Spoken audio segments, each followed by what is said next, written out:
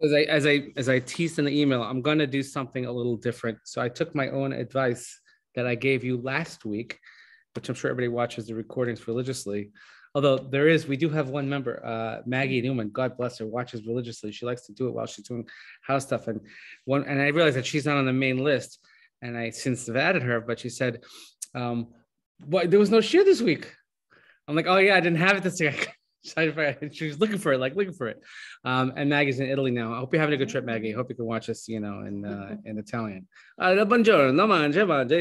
So last week I said everybody should read this book, Erica's book of Leadership in the Wilderness, because it's really outstanding. And so I took my own advice and I was rereading it and looking at chapters. And then she had this fascinating insight, something that I've never really thought a lot about. And I was reminded of it. And I said, you know what, it's for this kind of like summer cool type of learning, I think it would be very, very appropriate. So to give you the framework, there are 2 episodes specifically in Bamidbar in very close proximity to one another, where we have the presence of, or it's a narrative that revolves around animals. Not about animals, but animals actively involved in the narrative. So would you just say, oh yeah, we have the para aduma? Para aduma is not really an animal in the narrative. Para aduma is just about an offering that you have to bring, et cetera, et cetera, et cetera. But we're talking about where live animals got involved in the action. Okay, so one is going to be in our parsha, of course, is the inspiration for Shrek, as you know, the talking donkey. And the other one is probably a little lesser known. So let's look at that first. So if you have the Chumash, let's turn to the bottom of page 848. 848, it's Perek Chaf Aleph, Pasuk Daled, 21:4. So as if there wasn't enough going on in last week's parsha with Miriam dying and the golden and the paraduma and the chet of Mei Meriva, and then Aaron dying. So of course we have to like squeeze in a couple of wars. Let's squeeze in also one more complaining episode. Okay, so it says here, Pasuk Dalet on the bottom. Vayisu mehar hahar derech yam suf lizbov eretz adom vatiktar nevesham badarach. Now, remember, they're trying to go through these main things. They'll go on the King's Road, the whole bit. Nobody lets them in, and they're going to pay for it later on. We're not going to step on your flowers. We're going to pay for whatever we take, that whole bit. No. So they went from Hor Hahar, they went by the Sea of Reeds to go around the land of Edom, and the spirit of the people grew short on the way because, they're schlepping around already. This is year 40. They want to get into the land of Israel, not quite getting there. And, if you ever taken a long road trip, so let's say, our family this year, for some sugar reason, we drove to Florida during winter break. It was something that you have to do once in your lifetime. Okay, that's what tells you that you'll never do it again. So getting to Florida is fine, but getting from like Jacksonville to Orlando is like you want to rip your hair out because like you're there, but you're not there, and it's like come on already. So you kind of have that feeling over here. So then what happens? Vayidaber ha'am be'Elohim uveMoshe lama ha'elisun mi'Mitzrayim lamus b'midbar ki ein lechem ve'ein mayim v'nafsheni ketza b'lechem hakalokel. So they spoke against God, against Moshe, and here's the same refrain. Why did you bring us up from Egypt to die in the wilderness? By the way, this is 40 years later. 40 years people making the same complaints, which is also indicative of Jewish organizational life, is that people make the same complaints generation after generation. Okay, why did you bring us up from Egypt, 4 decades ago, so we should die in the wilderness? Like, come on, you made it this far. Have some faith. No, there's no food, there's no water. Our soul's disgusted with this insubstantial food, lechem hakelokel. Why is it called lechem hakelokel? So if you look in the note at the bottom, the insubstantial food, they claim that the manna and even the water was a heavenly food, and though it was suited to the spiritual life of the wilderness, it couldn't sustain them for the heavy agricultural work that they would have to do in the future. Rashi says it's how that manna was nivla be'evarim kuruk, that it was absorbed in your limbs or something like that. Okay. Anyway, the truth is it doesn't matter. I mean, if you're eating man for 40 years, what's for dinner tonight? Man a la man, man surprise, right? Mon with a side of mon. So you can understand people get fed up, but why dafka now? Anyway, so this is, and now there's no reaction, there's no response. They just complain. We have immediate punishment. Vayishalach Hashem ba'am es hanechashim ha'serafim vayinashichu esam vayomas amrav miYisrael. God sent the fiery serpents. The fiery serpents. These, I don't know, they're like snakes on fire. I don't know what's going on there. Against the people, they bit the people, and a lot of people died. So then they came to Moshe, Vayava Amal Moshe, Vayomru Chatonu Ki Dibarnu V'Hashem Vavach, Hispalel El Hashem V'Yoser Melenu Hasanachoshet V'Yispalel Moshe Bara'am. So the people said, "Oh my God, we're tired. We made a mistake. Moshe, we sinned. We spoke against Hashem and against you. Pray to Hashem that He removes the serpent." So Moshe prays for the people. Remember, we saw this last time. This Vayispalel at Moshe, one of the few times Vayispalel for them. Then Vayomer Hashem El Moshe Aseh Lecha Saraf V'Sim Oso Al Neis V'Haya Kol Hanashuch V'Ra'o So V'Chai Vayas Moshe Nechash Hanechoshet Vayisameu Al Hanes V'Haya Im Nechash Hanechoshet Ish V'Hibit El Nechash Hanechoshet V'Chai. Right? So he says, now you make for yourselves a fiery serpent, put it on a pole, okay, and it will be wow. And it will be that anyone who is bitten will look at it and live. Okay, so we're on page Eliana, we're on page 850. Eliana Margalit Klibanoff has joined us. I'm just letting you know. So now I have to be on my best behavior. So he says, okay, take the fiery serpent, put it on a pole, and it will be that anyone who was bitten will look at it and live. So he made a serpent of copper and he placed it on the poles. It was that when the serpent bit a man, he would stare at the copper serpent and lived. I mean, I don't know about you, but that's a nutty story. And it's one I've never paid much attention to. But what comes out of this? What's the most famous thing that comes out of this? The medical symbol. Right, the medical symbol, the symbol for that. There's a name for it. Smart people here you guys are all smarter than me. What's it called? There's a thing for it. No, it has a name. I don't know what it is. My parents are both medical doctors, and I don't know this, and I've seen it my whole life. Somebody Google it, please. If you're not on the camera, please Google it so I don't see that you're Googling it. There's a thing for. This is what you get for not staying in school. Okay. Hey Siri, what's that? Ustus? The what? Say it again. Cad Ustus? Yes. I don't know how to pronounce, but that's it. Yes. Me neither. Married to a doctor, mother of a doctor. Thank you, Julie. Appreciate it.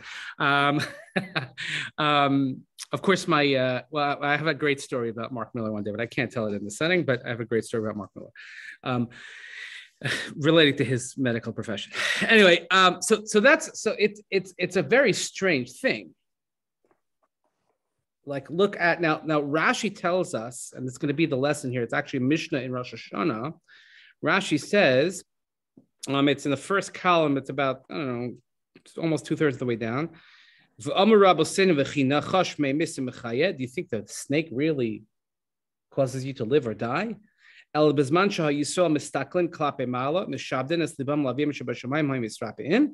when they would turn their direction towards heaven, and they would mishabdim es lipam, which means they would subjugate their hearts to their Father in heaven, they would heal. V'im lav hayu namokim, and if not, no good. Okay, so what? Or they say ein hanachash memes ela hachet memes. This is a favorite most of that Rebbe's used to give in yeshiva. It's not that what the sin that kills you. They used to love to scare the sin out of us. It never ever worked, by the way. I think that sort of fear mongering. It works to a degree, but by and large, I think long term it doesn't work, because the second you step out of the circle and you're not struck by lightning as you were promised, then you're like, oh, okay, then my whole belief system falls apart. So that's a whole other conversation about chinuch. When is it the right time to use ahava? When is it the right time to use yira, etc. Fine. But this is episode number 1. Again, a lesser known episode, like you said, because there's so much going on in this parsha. This is kind of like a throw-in. It's only like it's 1, 2, 3, 4, 5, 6 psukim, 6 verses amid 87, I think, in this parsha of so much other action, and it's right in the middle. It's the middle of the 5th aliyah. Okay, so okay, fine. So what I have, we're going to look at some artwork later. Again, I'm channeling my inner Erica Brown. As I said, everybody, we should all read her book. And in here, she actually has a section on the artwork here, which I'm going to share with you in a moment. The next section that deals with an animal as the focal point of the narrative, of course, is much, much more well known. No less bizarre, by the way, but that's this week's parsha. So Balak now, and I say this every year, is that people used to make fun of me because for a long time I was a summer rabbi, meaning I was a rabbi in the summer community, so I was always on, never took off. And Balak was always one of those parshas. And when you're saying over and over Bilaam and Balak, it gets very confusing. So I always end up saying Balaam and Balak. And they make fun of me for that. Okay, but this is my Balak to bear. So Balak is a unique parsha because it does not, by and large, except at the very end, does not involve the Jewish people. This is an extraneous episode that does not deal with the Jewish people's interaction. It could be they had no idea this was going on until afterwards. And that's why the Gemara in Sotah says that Moshe Rabbeinu wrote this parsha. We had to believe that because it's not part of, there's no commandments, there's no this, there's this guy, he's being hired to go and curse the Jewish people, and he's like, I'll go, I'm not going. God says you should go, God says don't go. It's very confusing in Psukim. First God says don't go with them, and then he goes and God says go with them or whatever. And then he's like, well, no, I'm going to curse them. Whatever I say, whatever God puts in my mouth, I'm going to do. So he's like, he's a righteous guy. He's not a righteous guy. The Gemara says that Bilaam was on the same level of prophecy as Moshe, except that he was on the dark side. So if you want to go the whole like Star Wars-ish type of thing, if you want to look there. But what's most notable, aside from that his curses end up being blessings, is the episode of Bilaam with his animal. Okay, so he's gonna go. Let's go. He finally goes, let's say, bottom of 858. So we're going to look, if you're in the Chumash, it's Perek Chav Beis, chapter 22, verse 20. So if you're in the Stone Chumash, it's 858. 858, almost towards the bottom, Pasuk Chav, verse 20. So this is after, at the very beginning, and he hires him, and God appears to him at night. He's like, don't go. Don't mess with them. They're a blessed nation. Don't mess. Anyway, Pasuk Chav, Vayavo Elokim el Bilam Laila, Vayamalo im likro lecha bo anashim kom lechitam, va'achas davar asher daber elecha oso sa'aseh. So he says, finally, he realizes maybe his resolve, he's going to go. He's like, okay, Hashem appears to him at night. If the men come and they summon you, arise, go with them. But whatever, only do what I tell you. Vayakam Bilam baboker vayachavo shes asano vayelech im sarim moav. This should not, it seems like an innocuous verse, but it should not be lost on us. He gets up in the morning and he saddled his own donkey and he went with the officers of Moab. Why is that important? Oh, 32 Yossi Ben Yosef. Oh, yeah, she learned this. That Abraham himself, when he went to go do the will of God, he also, it says, Rizin Makdim in the mitzvahs. Is that when it comes to a mitzvah, the phrase is, mitzvah habali yadecha al tachmitzena. Al tachmitzena. Tachmitzena is a fancy word meaning don't let it slip away, but like the word chametz. Don't let it get chametz. You have to rush. You have 18 minutes. You have to make everything happen quickly. Don't chametz up the mitzvah that comes your way. So he does it himself. He doesn't have an attendant. He does it himself. Okay, now 860. Pasuk HaBeis.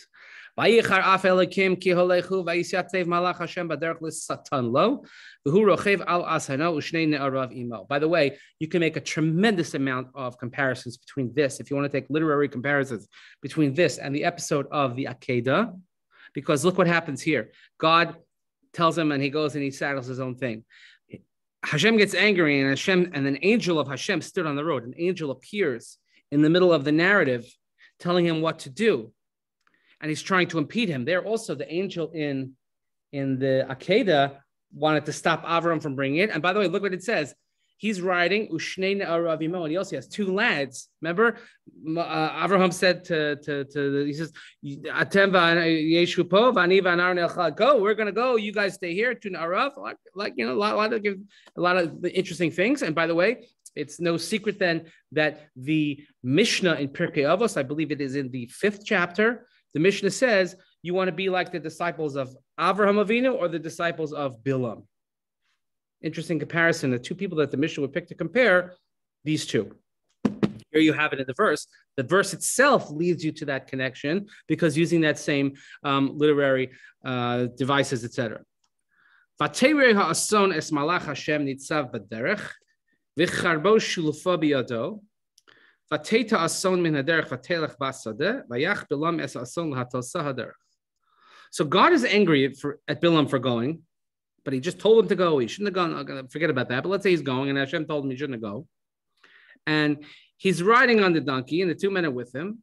The donkey sees the angel of Hashem standing on the road with a sword drawn in his hand. So the donkey turns away from the road and goes into the field. So what did Bilaam do? He strikes the she donkey to turn it back on the road. Okay, so we understand what's going on here. Donkey sees the angel. Bilaam doesn't see the angel. Donkey stops or tries to go somewhere the other way, and he starts beating the animal. Now, by the way, when you think about an animal that is stubborn, it's not a donkey that we think of. It's a mule. So before we go further, and we could read Erica's excellent analysis on this, when you hear the term donkey, what do you associate? If you compared someone to a donkey. Stupid. Okay. And we could fill in the blanks on however you want to refer to that, and there's a reason why we have certain colloquialisms that say that. Okay. Kind of I need you for the lowly type of schlepping. There's not much great quality there. Okay. Even though in certain places in Tanakh, that certainly in the brachas that Yaakov gives to his sons in Parshas Vayechi, one in the Yisachar, uses the word donkey, but that's more from a hasmada point of view for to be endurance, dedication, persistence. Okay, so the donkey here is the one that comes out looking pretty smart, not Bilaam. Bilaam's the one that looks like the donkey, or maybe like the mule, but he's stubborn like a mule, but it's a donkey. Okay, anyway, it's a wild story. Vayamod malach Hashem b'mishol hakramim gader mizeh v'gader mizeh. The angel of Hashem then stood in the path of the vineyards, a fence on this side, a fence on that side. Vateri asodas malach Hashem. Vatilachetz el akir vatilchatz el es regel Bilaam el akir vayosef lakosa. Again, the she donkey sees the angel of Hashem pressed against the wall, and it pressed Bilaam's leg against the wall. And what does Bilaam do? He continues to hit the animal. Okay. Or I have to tell him when our friend comes back. We'll make a great analogy for Israelis here. Vayosef malach Hashem avor vayamod b'makom tsar asher ein derech lintos yamin usmol. The angel of Hashem further went and stood in a narrow place. There was no room to turn left or right. Okay, so the donkey's closing in on a place where the angel there's nowhere to go. So what does Bilaam do? He keeps hitting the animal, right? So we have a saying, I was just waiting for you to come back for this, but we have a saying that if Israelis, if you're trying to fit something like a round peg into a square hole and it doesn't fit, what should you do? Bang it harder. That's the Israeli method. So that's the, am I wrong? No, I can't say. Okay, am I? So the Bilaam keeps hitting his animal. The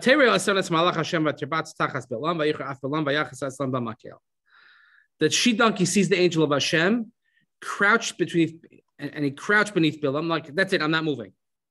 He tries to go this way, hits him. Tries to go this way, crushed onto the wall. Then he just stops.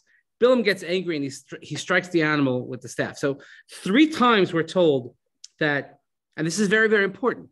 3 times we're told that the animal sees the angel. 3 times tries to avoid encountering the angel or stopping its progress. And 3 times Bilaam hits the animal. So then Vayiftach Hashem es pi ha'ason v'tomer leBilam me'asisi l'cha ki kisani zeh shalosh regalim. Hashem opened the mouth of the she-donkey and says to Bilam, what have I done? You stuck me these 3 times. Okay, now, without going an ounce further, if you're riding, now, by the way, it shouldn't be that hard for us to relate to these days because our vehicles talk to us all the time. Most of the time, we probably ignore it. Rerouting, finding a better route. But no, I don't want to. I want to go this way. You know, sometimes there's a certain level of accomplishment when you're, let's say, smarter than your GPS, right? When your GPS gets a little bit confused or you're smarter than Waze. We have a phrase with the chevra. We say, oh, you know, I'm going somewhere. I beat Waze, right? Because Waze gave me a nevuah of this amount of time and I got there faster. Waze also didn't anticipate that I was going to drive 100 miles an hour or something like that, but whatever it is. So the fact that our cars talk to us maybe makes us a little bit more relatable. But if you're riding on an animal, on Mr. Ed, okay, and the animal, after you hit the animal 3 times, the animal just stops and turns around and is like, dude, what's up? Like, why do you keep hitting me? So if that happened, I don't know about you, but I would probably freak out and run away. I would, you know, what? I'd be there in disbelief and shock or something. But Bilam just carries on the conversation like it's normal. Vayomer Bilam la'ason ki salal bi lu yeshcherev biyadi ki ata ra'iticha. He says, no, because you mocked me. If only there was a sword in my hand, I would have killed you. Vatomer ason Bilam halo anochi asonecha asher rechavta olai. The she-donkey says to Bilam, am I not your she-donkey that you have ridden upon me all your life until this day? Have I been accustomed to do such a thing to you? And he says, no. By the way, Chazal are a little bit graphic here. They say that, you know, they were more than friends. Let's put it that way. Okay. They were a special relationship they had. So then, Vayigal Hashem es Einei Bilam, Vayar es malach Hashem nitzav baderech v'charbo shlufa biyado, vayikod vayishtachu le'apav.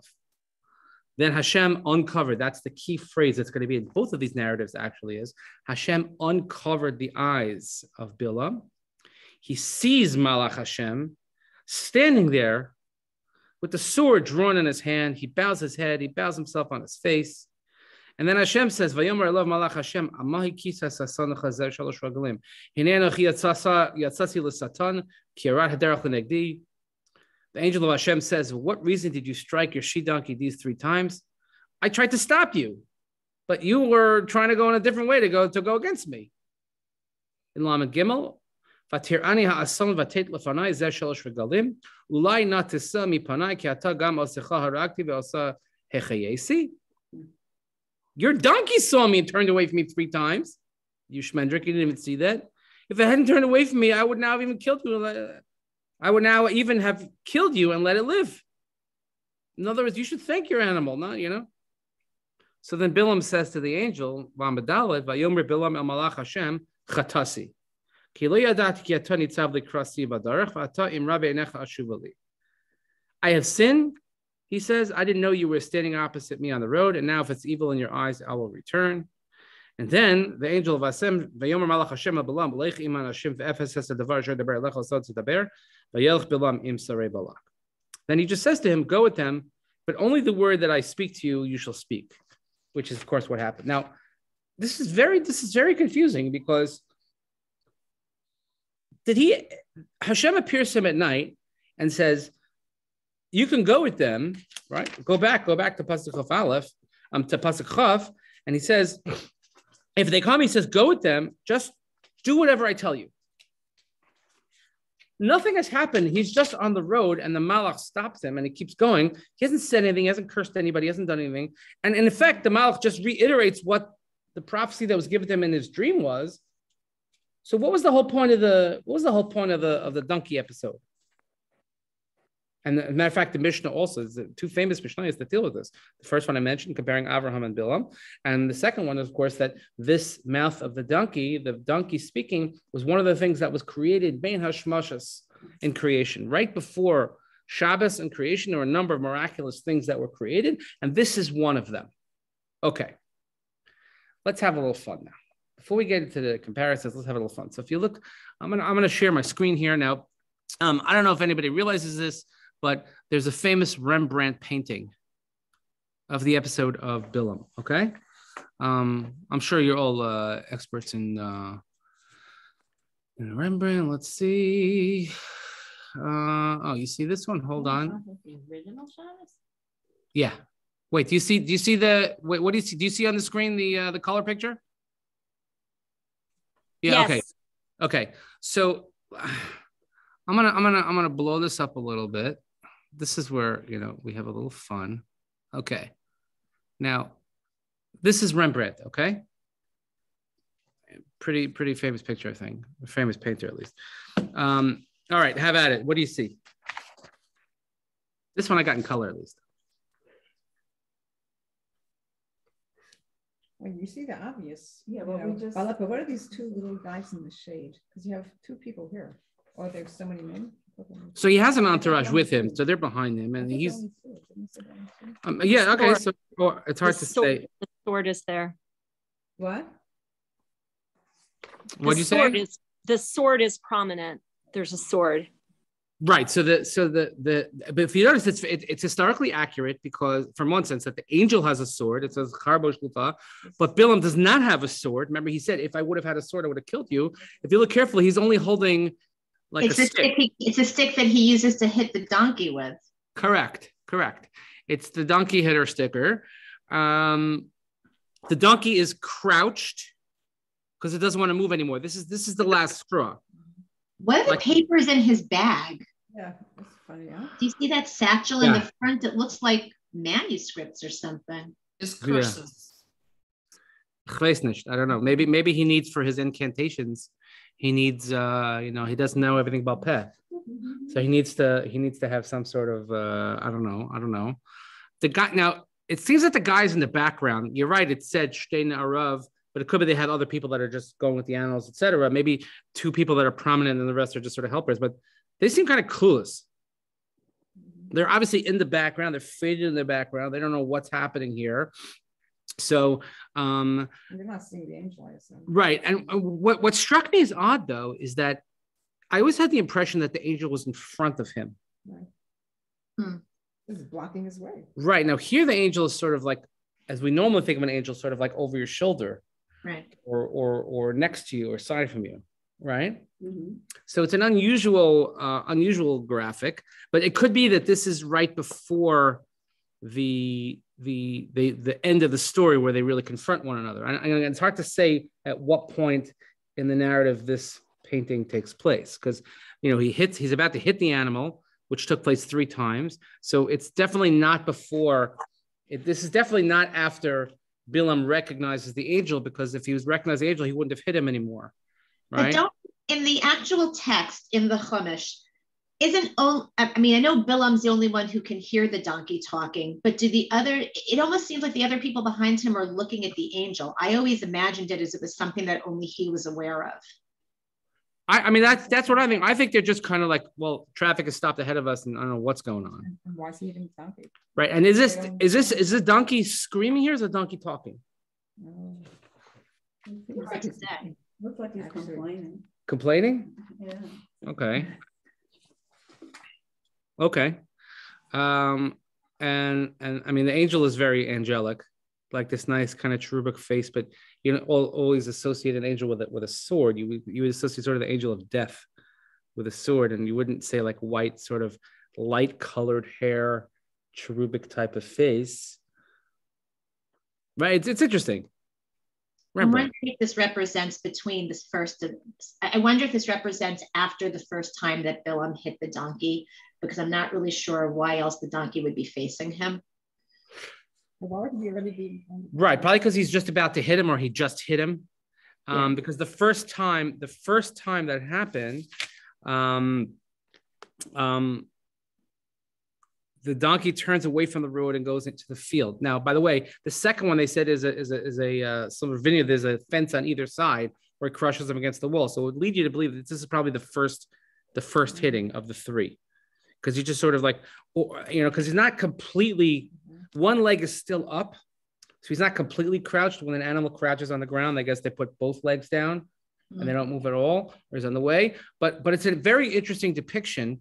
And what do you see in Bilaam? Bilaam, he's got the whole getup. If you look carefully, if you look in his face looks very, very determined to strike this animal or anger to the animal. In other words, he's focusing on the wrong thing, which is going to be, of course, the crux of the whole story. These two episodes is that people lack vision. They're looking at the wrong thing. Okay, let's take a look at the other painting. The other painting, let me just, I'm going to just switch here. Hold on. You see the other one? Did it come up on the screen? Yes. Okay. So this painting, again, so this is done by, I looked him up actually, but I can't remember his name. His name is very German. It's called The Brazen Serpent by Julius Schnorr von Karosfeld. He died in 1872, born in the late 1700s, a German artist. And yeah, okay. So this, I mean, I guess sort of how you would think. Here's the serpent on the nace. By the way, that's also it's a great Hanukkah Dvar Torah. When people talk about miracles, the word nace really means a pole, or really not a pole, but a standard. When I say, like when they would march, the armies would march with the standard bearer, would have the flag on that pole. That's what that's called. That's called a nace. So it has to be something about a badge. Now, this is slightly not. This is the kind of thing, probably the picture they wouldn't show you in yeshiva. I'm guessing, because this is mixed seating here, so it's not mamish kosher. So the snakes are all over people. This just gives me the willies just looking at it, because I don't, I don't do snakes. And everybody's sort of suffering and they're dying. The people who are focusing on the ailments here, they're looking away from the staff, away from the nace, and what's happening. So this guy in the lower left, he's getting bitten and it seems like he's dead. Or the one also on the bottom is dead, or these people are dying. However, the people on the far part of the picture are ignoring the snakes. And it says, V'haya, that if you're focusing it towards heaven or towards the right thing, if you look towards this Nechash Hanechoshet, then you're going to live. And then you have people, I guess, maybe this guy here, he looks a little bit like, I'm not sure which way to go. Like I'm with the good crowd, but I'm kind of looking backwards, right? There's a snake. And yank away the snake. Yeah. So he's like, so this is like, I'm torn. Like, wait a minute.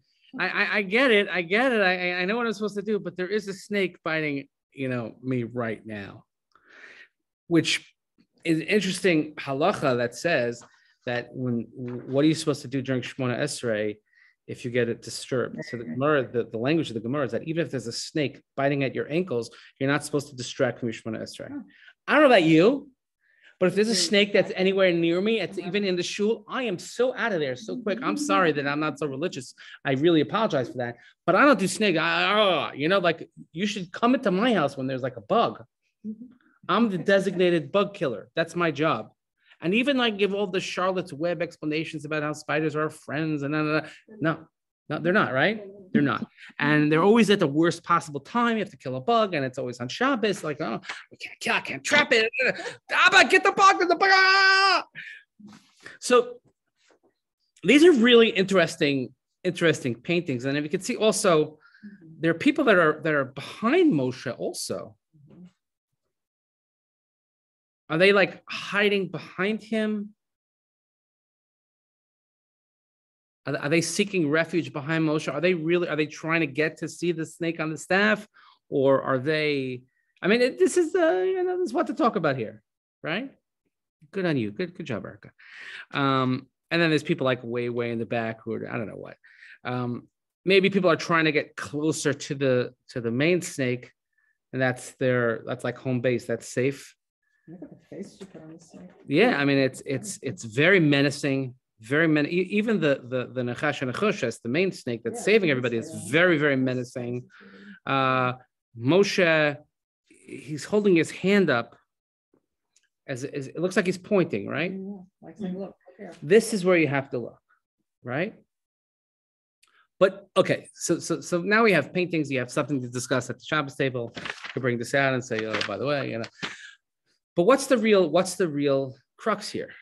These only two episodes in Bamidbar, maybe the whole Chumash. I don't know. You can look at some other things, but where animals are at the forefront of the narrative and they're actively involved in the narrative.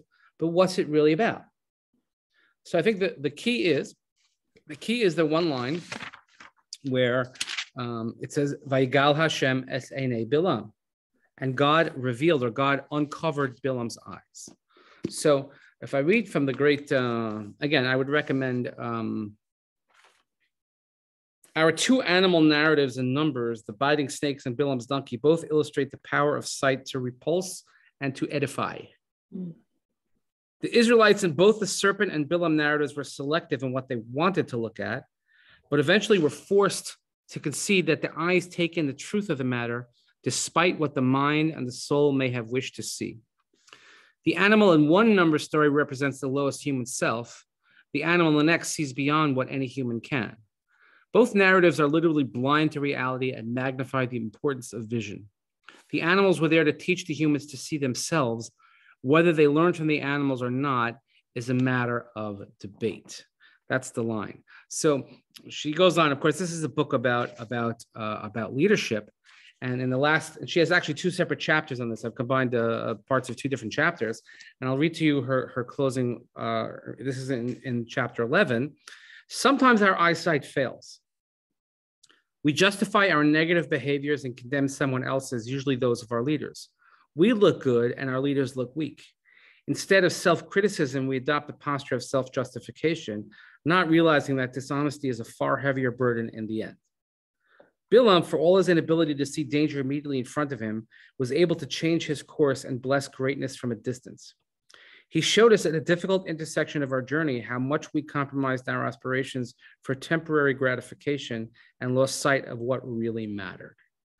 Leaders can help us gain perspective when we lose it. Leaders could take us to the balcony or the top of a mountain and offer us an alternative view of the same scenario.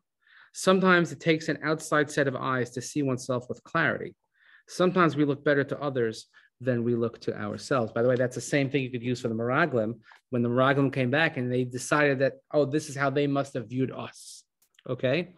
Now, it's a very interesting thing because because you can ask yourself, what in the world is this, why is this episode even in the Chumash?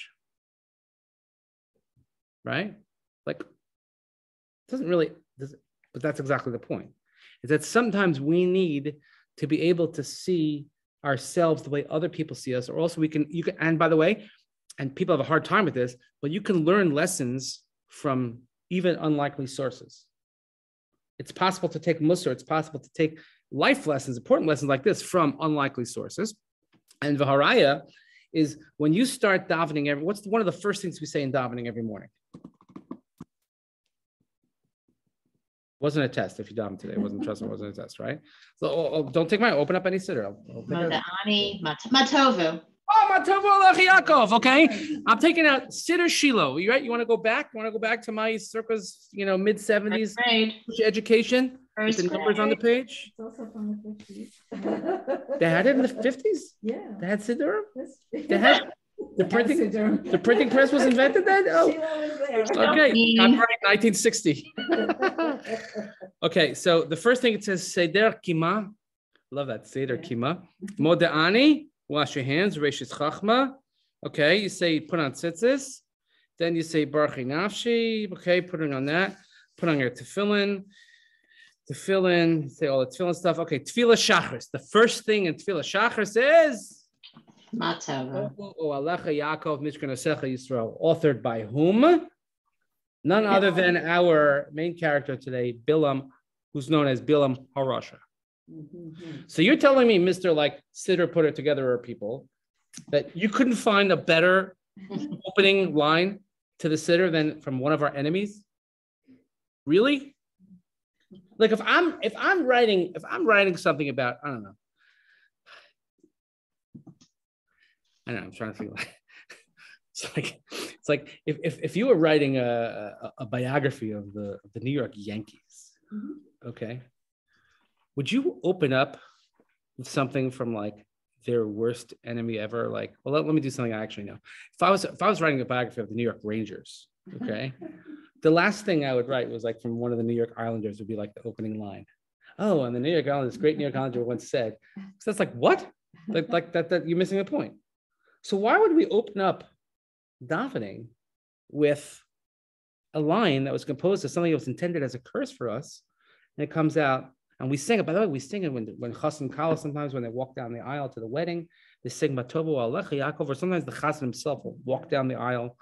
This is one thing I can't stand when the pushy party planners, and they're like, "Oh, Rabbi, you're gonna walk down the aisle." I'm like, "I'm not walking down the aisle." I'm not. I made one exception. Once I made an exception. It was actually recently. I had to do a wedding, but the parents of the groom were divorced, and the father remarried, and they needed time for him to get back and walk again. So I said, for that, I'll do it. I'll walk down so that you could have time, so you could walk back again. You know, like people are like, did I just see you? You know how that is. Like, it's a modern family. Okay. Maybe Dafka something that your enemy says has like more meaning, that he says something. Oh, you're saying good, say better. Excellent. That's exactly it. So this is what we call the Little League syndrome. Okay. It's a known fact that parents at their children's sporting events turn into psychotic animals, like crazy people, possessed crazy people. There have been known cases of violence, of terrible language, of assault, of abuse, of this and that. So you're a parent of a kid, and you think your kid is like God's gift to the sport. Oh my God, my kid is the best. My kid is the best hitter. My kid is the best skater. My kid is... But what would happen if you heard it from somebody else? Somebody else's kid. And they say, you know what? Your kid is great. Your kid is really good. Now that means something. If we would get up, this comes, by the way, from the Baruch She'amar, and many people say this, it's brought down, this is actually correct, but from Rav Epstein has in his commentary on Tefillah. If we get up and say how great we are, we're amazing, we're so, well, what do you expect him to say? You're lousy?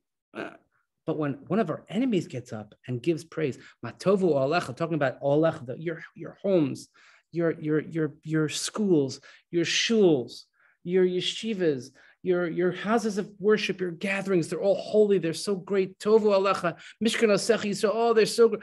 That's exactly the point, because we have to learn. That's why this whole parsha is here. And that's why we need to learn from animals like he's like a dumb blank donkey, okay? Oh, but really, maybe they have a lot that we can learn from them, a lot that could teach us.